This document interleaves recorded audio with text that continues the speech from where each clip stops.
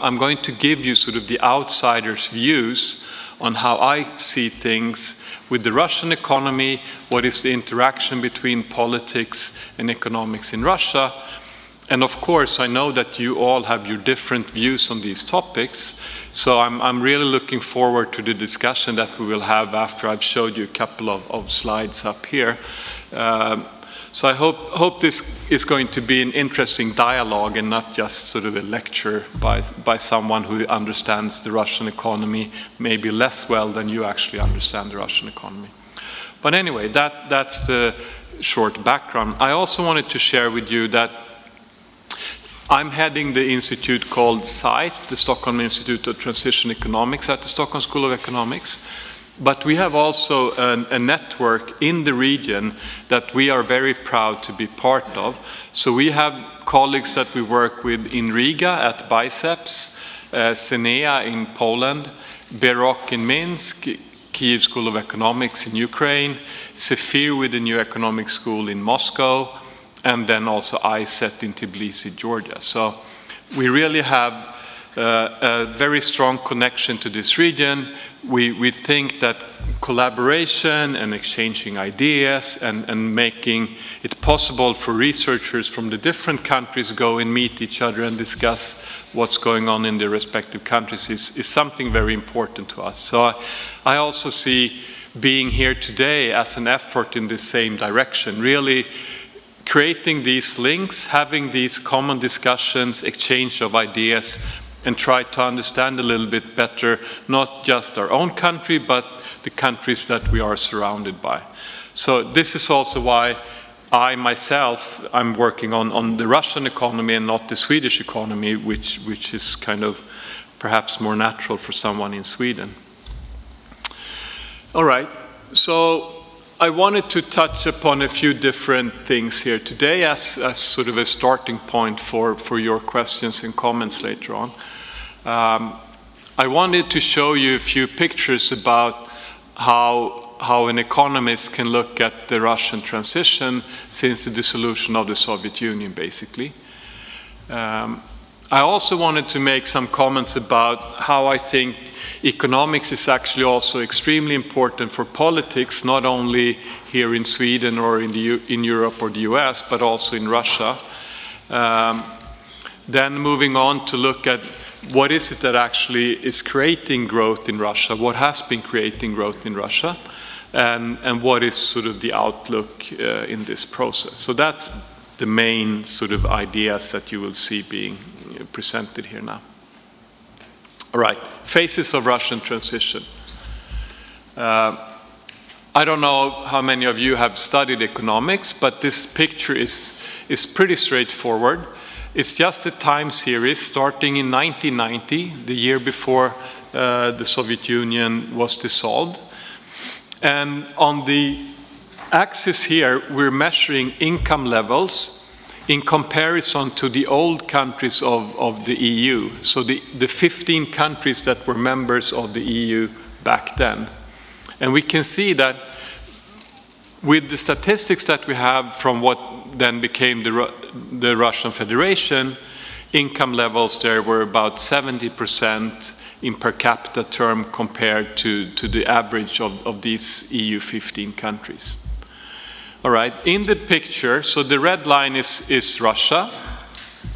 In the picture, we also have the greenish line at the bottom. It's basically the former Soviet countries that did not have oil and gas or minerals to export.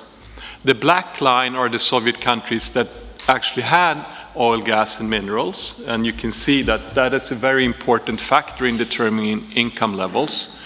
But we also have the 10 countries that joined the EU 10 in this picture, and we have the Czech Republic at the top. And it's not a random choice to use the Czech Republic, it's the transition country that had the highest income level, basically. So we put that in the chart just as a comparison. All right, what can we learn from this picture? Well, it's obvious how fast income was declining in the first 10 years of Russia's transition experience here. We can see that going from about 70% of European incomes to around 35%, or basically cutting income levels per capita in half in that first 10-year period. The good news is that that changed around 2000 and income levels started to increase again.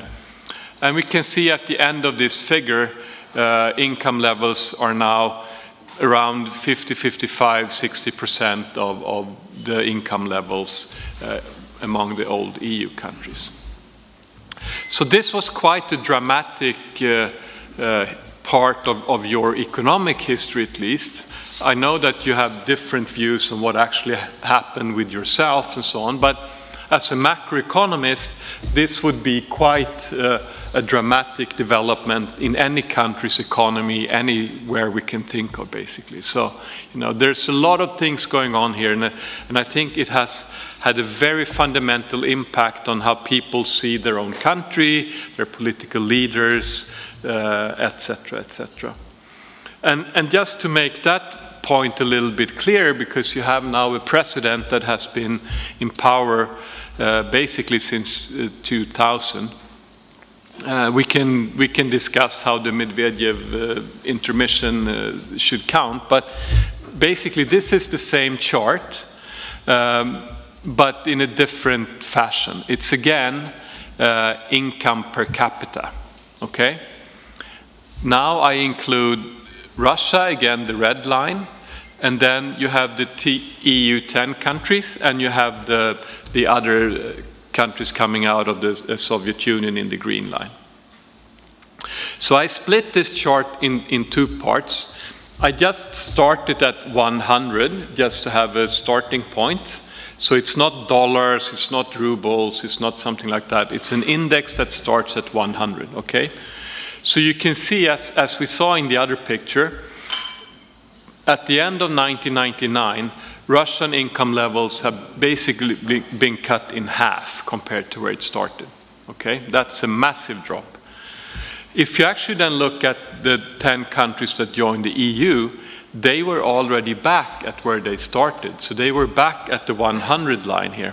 So their transition phase during this first 10 year was much more quickly bouncing back to where they were before.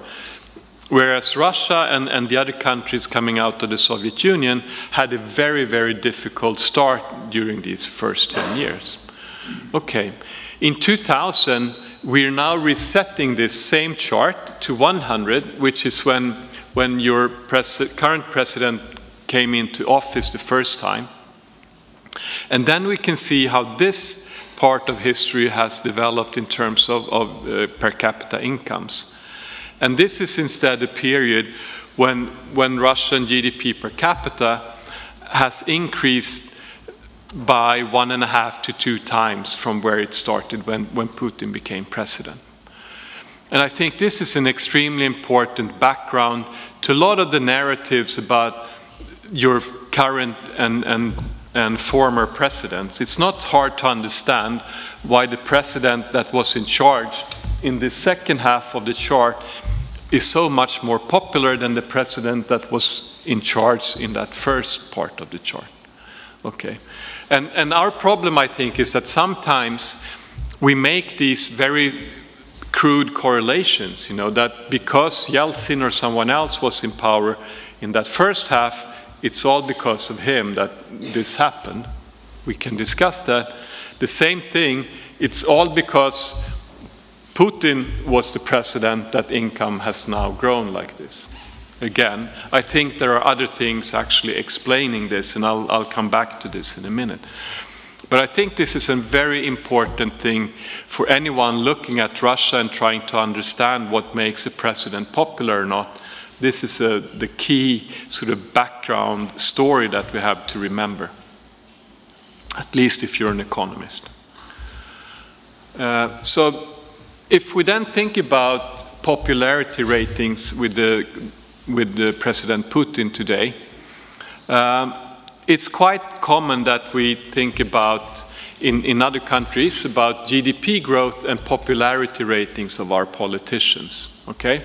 So in this chart, I've made little dots for each Levada rating, approval rating from Levada Center of President Putin, or when he was prime minister.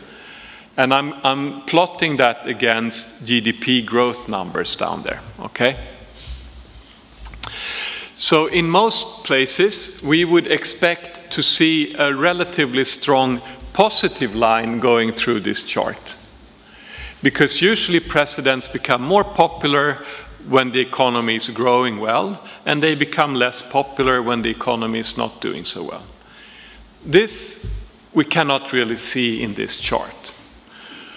But to me, that's not the whole message of this chart, though, because it really has three very distinct periods in this time when other things were going on that sort of takes away this expected correlation. So I've outlined three different periods here. The global financial crisis, what happened after the invasion of Crimea in Ukraine 2014, and the first year in office for Putin. So these were very distinct episodes that had very different factors driving popularity ratings. So if we actually exclude them for 1 second and see what happens, this is what we get. And this is exactly the type of chart that made sort of the standard American expression. It's the economy stupid when they talk about how popular is their president when they have elections.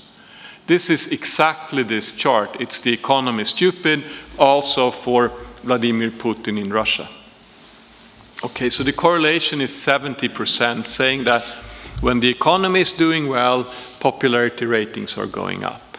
Of course, we can add the fact that, you know, having approval ratings of 60, 75%, that's extremely high.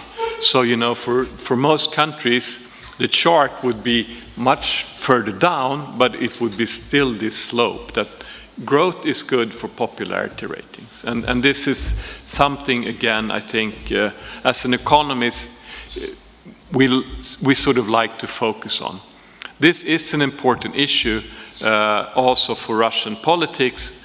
At a different level and at different times the picture looks like this, but in the background we have this very strong correlation between a president's approval rating and what's going on in the economy. All right, so what's behind these growth numbers in Russia?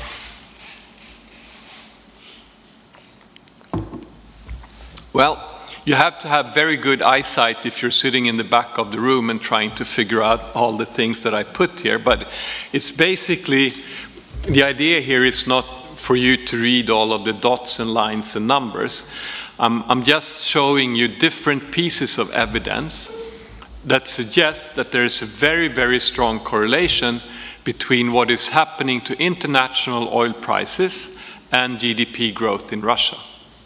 Okay, so on the top here, Russian GDP and oil prices, you have exactly that chart. So the black line is what happens to oil prices in dollars, and the red bars is GDP per capita measured in US dollars. We could measure it in ruble and it changes a bit. And the important thing for me here to understand is that President Putin managed to become president at sort of the far end of that chart, and oil prices was increasing by a factor of 4 to 5 during his first two terms in office.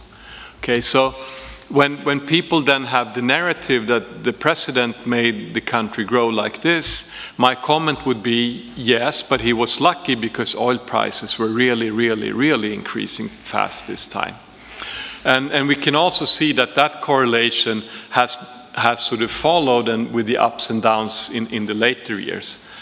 And if you then want to do a little bit of statistics, which I don't suggest anyone to do unless you're an economist or have a very boring life, you can actually run a regression with oil prices and GDP, and we can see that we can explain between 67 and 90% of Russia's growth by just one variable, which is international oil prices. The problem with that, though, the second part of this chart is about uncertainty. So international oil prices is not something that is determined by the Russian president or the finance minister or the central bank governor. It's determined on an international market, which is very, very hard to predict.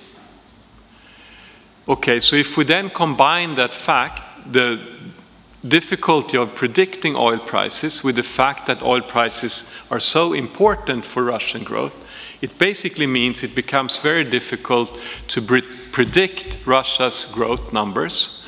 And in the bottom here is just some evidence showing you exactly how important this uncertainty is, which says that when people make mistakes when they forecast Russia's growth, about 80% of these mistakes come because they couldn't really predict oil prices correctly. And then we can say, why can't they predict oil prices correctly? Well, because it's very difficult. And it's very difficult, as we can see in that part of the figure, when the IMF puts out the forecasts of oil prices in the world, we can see that after 1 or 2 years, oil prices could be anywhere from 20 to 120. That's enormous variation in oil prices. And these kind of variations in oil prices mean a difference of having a negative growth of 5% in Russia to having a positive growth of 10% instead. So, you know, these are extremely hard circumstances when it comes to predicting growth then in Russia. So oil prices is creating both growth, but it's also creating a lot of uncertainty.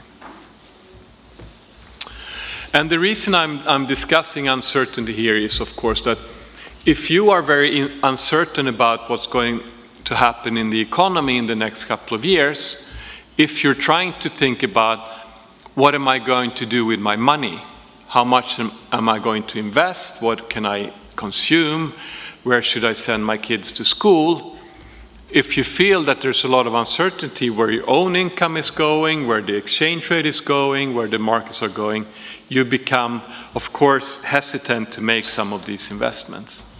So here we see that the international oil market creates a lot of uncertainty.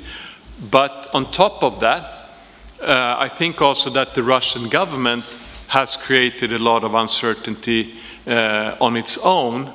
And one way of showing this is to look at what happened to the Russian stock market, the RTS index that you may know.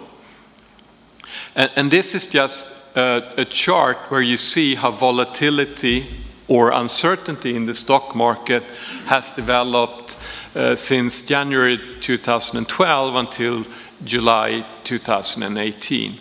And we can see some very prominent spikes in this volatility. The first spike here coming at the sanctions that follow the annexation of Crimea. The second spike is when the EU and US banned trade with Crimea. And then at the far end here, we have the combination of extended sanctions with the Skripal poisoning going on in London.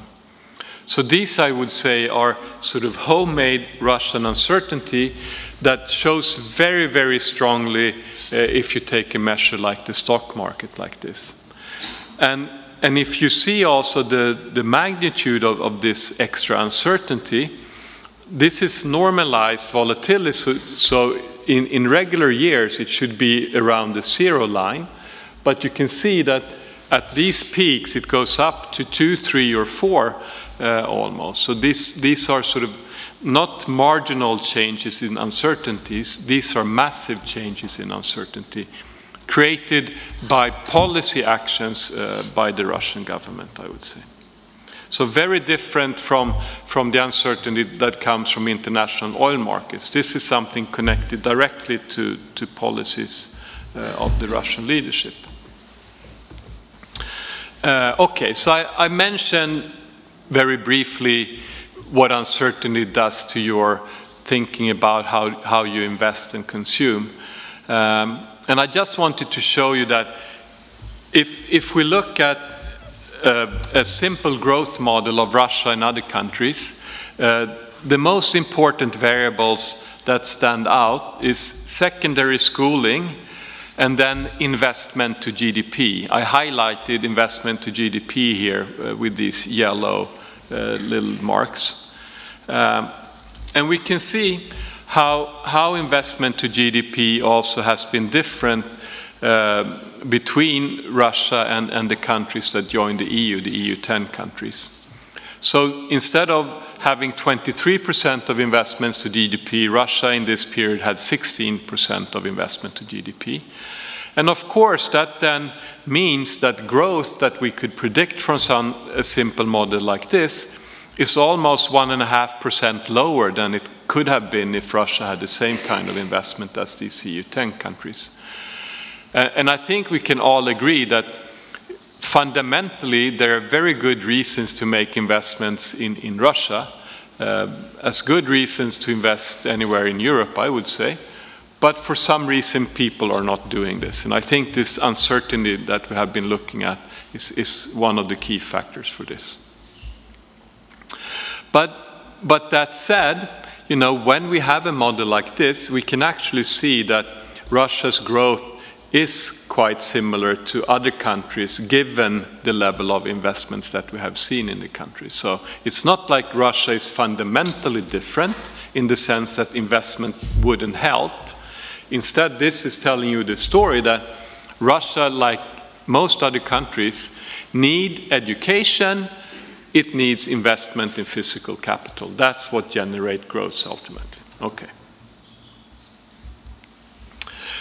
But what is then happening to the money that is coming and leaving Russia? Again, you have to have very good eyesight if you're going to see what it says down there. But the whole point of this chart is that that bottom purple line shows how much private capital has left Russia. Okay? So you can see in the first phase of transition, a little bit of capital kept leaving Russia, but it never went down more than to 150 billion US dollars, which is the scale here. But we can see that after the global financial crisis in 2007 and 8, which is also when oil prices fell very dramatically, capital flows really started to go out of Russia. So at the end of this chart, this is second quarter of 2018, 700 billion US dollars had left Russia net. Okay? 700 billion US dollars. Okay, it's very hard to get the sense of what does a number like this mean, but I can tell you it's 2 times all of the investments that was made in fixed capital in Russia in 2017, okay? So you could basically add 2 years worth of investments at what was going on in 2017 if this money had stayed in Russia and was invested in Russia. And if you back that up to the chart I just showed you about the determinants of growth, that could have given Russia maybe 3% extra growth these years. Okay, so it's kind of important to understand that this is really fundamentally undermining long-term growth in Russia because it really is taking away a lot of investments that should have been done in the country. Okay? A lot of discussions in the West is where is this money ending up? It's not really that important, I don't think. But we all know that a lot of this money is going to tax havens, it's going to Cyprus, it's going to Luxembourg, it's going to Ireland. Lots of places where you can store your money when you're not investing it in Russia. So the big deal is not really where it ends up. For me, as a person that cares about Russia, I think the money should have been invested in Russia in the first place. So that's basically it. But if you want, there is a lot of numbers where you can see where the money actually ends up like this. All right. What is the outlook then? What is going to happen in the next couple of years? What is the growth strategy of the current president? I think I have to admire his ability to have two very different thoughts and present them in the same speech. So he was actually saying at the public speech in Istanbul at the World Energy Congress that many started saying that the era of hydrocarbons was coming to an end. No reason for such far-reaching conclusion yet. Okay, so he's basically saying that Russia can keep selling oil and gas to the rest of the world for the foreseeable future. That's the first part of the speech. But then later on in the speech, he's also saying mankind is moving towards green energy. Okay, oil and gas is not green energy. We can be sure about that. So, you know, something is not really hanging together here. So I think, of course, this is a matter of time perspective. So by the time I'm dead, by the time your president is not around any longer, maybe we're still using oil and gas. But I think when you grow up and when you have your grandchildren, we will be in the world of green energy. And that will mean a big, big challenge to Russia's economy in the future. Exactly for the reason I just showed you how important oil is for generating growth in Russia. Okay, so this is really the problem, I think. If your ultimate policymaker has not made up his mind if oil and gas is the future or not, you know, this is something that you should all be worried about. But then, of course, my solution would be, how do we get investments going like we saw? What is it that is missing in Russia today that would make the capital stay in the country and that would make you invest in things that will provide an alternative future to oil and gas? And I think basically all the economic research that we can think of come to the conclusions that institutions that protect property rights and take care of our common goods, these are fundamental to get investments to happen, okay? So what are the kind of institutions that we can think of? Well, I mean, it's hard to actually put exact labels on these things, but I listed a couple of the institutional measures that the World Bank are using when they look at different countries. So I just plotted government efficiency, rule of law, and corruption here. And I put how they rank the Russian institutions in these areas and compared with how they rank the Swedish institution in the same areas, okay? So we can just see that there's a little bit of work needed to be done in Russia in terms of institutions. There's a lot of catch-up in terms of these kind of institutions. And fundamentally, these are the kind of institutions that we think that will bring you investments, growth, a different economic model from oil and gas in the future. So this is why when you hear economists talking about sort of growth and the future, this is what 90% of them would sort of go on about. All right, I want to have a lot of time for you to sort of come with your views and discuss this, but if we just try to summarize a little bit what I've just showed you here, I think we have to recognize the fact that Russia's economy has come a long way from where it started in 1991. But there were basically two fundamentally different growth periods in your history. The first 10 years was a disaster in terms of economic growth, no doubt about it. The last 15 years have been much more fortunate, but has been so strongly linked to oil prices that you have to think about a different growth model for the future. So that's really the fundamental here. And it's not only that growth is driven by international oil prices, also your exchange rate, your financial markets, a lot of other things. And we can, of course, blame a lot of the uncertainty in your growth on these international oil markets, that they are so volatile. But unfortunately, I think that your own leadership, political leadership, is adding to that uncertainty in very important ways that actually contributes to the outflow of capital. And I cannot see Russia growing by more than 1.5 or 2% without fundamentally changing institutions going forward. So, and I think getting rid of your extra self-made uncertainty, getting rid of sanctions, these kind of things will be extremely, extremely important to reverse the capital outflows, have money coming back to Russia, being invested in Russia, and created a different future for yourselves and your kids, basically. I keep writing on the Russian economy, so if you like to read about these things in very short 2, 3, 4 pages notes, you can go and find some of these at freepolicybriefs.org. You can just download them, read them, send them around to your friends if you want. I was also fortunate to have a good international team of researchers, and together with Susanne Oxenstierna here in Sweden, we were the editors of a book on the Russian economy under Putin. You would also recognize a number of people from Russia contributing to this book.